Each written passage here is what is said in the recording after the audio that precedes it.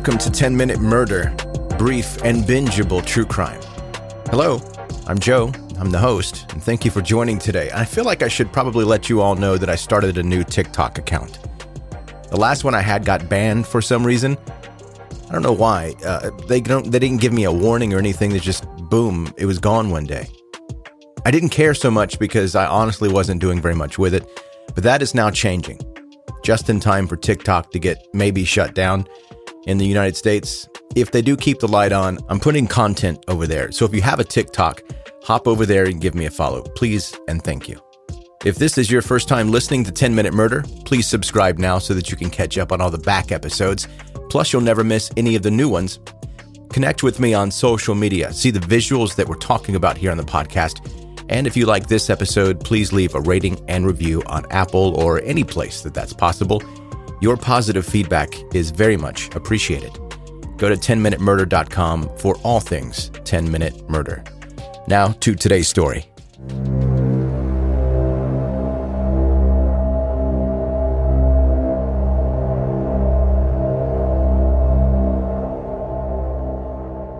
By all accounts, Tom Kolman lived a pretty normal life. He'd been married to his wife Linda for more than a decade, and the pair were raising their kids together in a small town just outside of New York. Tom worked as a physical therapy supervisor, and as he got older, his life had settled into a comfortable routine. He hit the gym every morning like clockwork. He spent time with his family and friends, and in November 2011, it was no different.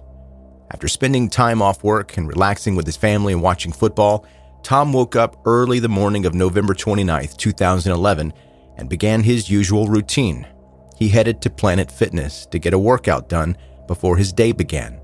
But this time, he didn't make it to work. A no-call, no-show was totally out of character for the very reliable Tom, so Linda was immediately worried about her husband. She drove straight to the last place that Tom had been and found his car still in the parking lot of Planet Fitness. For a moment, Linda was relieved when she spotted Tom still behind the wheel. But when she got a closer look, she realized that something had gone terribly wrong. Tom was freezing cold when Linda touched his hand, and his nails and lips had turned blue. Linda realized that he wasn't breathing and called 911 for an ambulance, but it was too late. At the age of 44, Tom Kolman had suddenly died. A toxicology report was run on Tom's body, and it revealed something strange. There was a drug called midazolam in his system. In BT dubs, I may be saying that wrong. Midazolam is a sedative which can be fatal in high doses, but the levels in Tom's blood were not high enough to be fatal. However, Tom did have sleep apnea disorder, which might have made him more sensitive to the effects of the drug. Regardless of whether midazolam killed Tom, the question remained. Tom wasn't being prescribed any sedatives, so where had he gotten the midazolam, and why was he taking it in the first place? There was another strange factor in the way that Tom's body was found. His belt had been undone, his seat was reclined, and his shirt was pulled up, zipper down, as if he had been having some type of sexual encounter in the car. The DNA of an unknown male was discovered on the inside of his undone belt.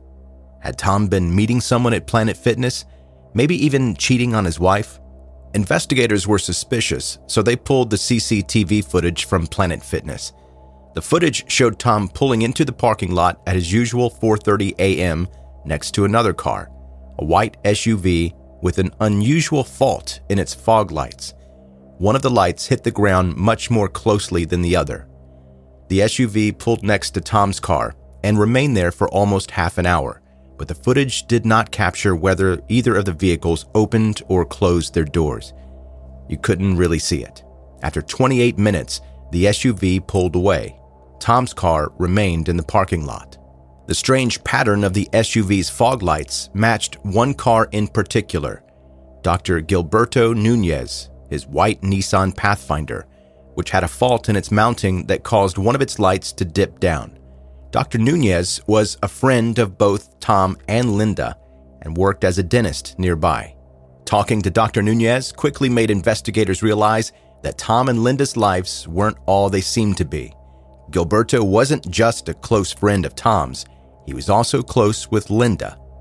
Very close. Under Tom's nose, Gilberto and Linda were having an affair, which had continued for almost a year before Tom's death. However, it seemed that the affair fizzled out for Linda. She decided that she wanted to work on her marriage with Tom instead of leaving him for Gilberto. Meanwhile, Gilberto did not share those same feelings. He'd even bought an engagement ring for Linda in the hope that they could start a life together. Strangely, Tom had found out that Linda was sleeping with Gilberto, but he didn't get angry or cut the dentist out of their lives. He allowed the affair to continue, and he kept being friends with Gilberto. Investigators later discovered that Gilberto had actually been the one to tell Tom about the affair. Stranger still, it seemed that Tom hadn't just remained close with Gilberto after this revelation. The pair had actually even become closer friends.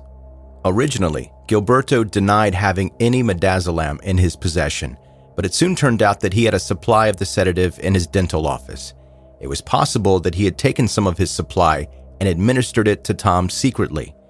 As well as this, investigators discovered that Gilberto was aware of Tom's sleep apnea, and his medical training meant that the dentist was aware of the dangers of a patient with this disorder consuming a sedative like midazolam.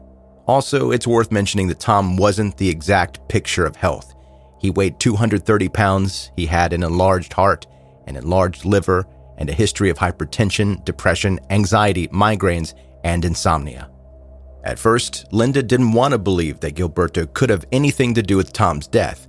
He was a trusted family friend, someone that Linda loved. They even celebrated their 1-month anniversaries of the day their love affair started. They were the sappy couple that would be like, "Happy 4-month anniversary," and they probably sat on the same side of the table at restaurants. Unconfirmed. But as the evidence mounted, Linda began to confront the possibility that her lover had been the one to kill Tom. Gilberto refused when asked to take a polygraph, which BTW many people look at as a sign of guilt. It could be, but if you, like I have done, delve into the statistics of accuracy and chances of false positive, you wouldn't take one either. There's a reason that they are not admissible in court. No matter the circumstantial evidence, it was not enough to make an arrest, and Gilberto didn't face any charges. In fact, he married 3 years later after meeting his now wife on a dating site. In the 4 years that passed since Tom's death, the family had been struggling with the sudden loss. His teenage son, Bradley, committed suicide at the age of 18, less than 2 years after his dad died. While Gilberto was moving on with his life, Tom's family was struggling and searching for answers. In October 2015, it seemed as if they might finally get the answers they needed. Suddenly, Gilberto was arrested, and he faced charges for second-degree murder.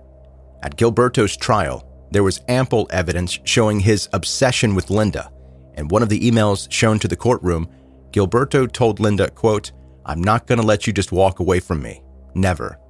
In his efforts to prevent Linda from ending the affair, Gilberto even told her that he worked for the CIA, sending her a fake government ID as proof.